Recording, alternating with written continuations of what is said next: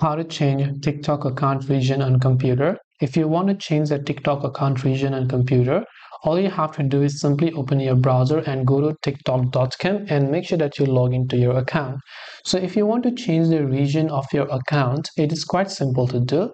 Just click on the profile icon from the top right of the screen, and from there you want to simply go to the option called settings.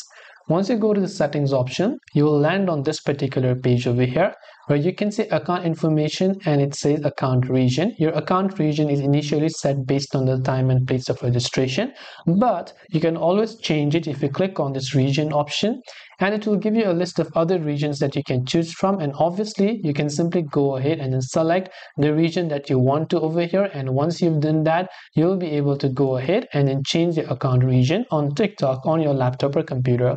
So I hope that this video helped you. If you have got any more questions, feel free to also leave them down in the comment section below. Thank you for watching till the very end of this tutorial, and as always, see you soon in the next video.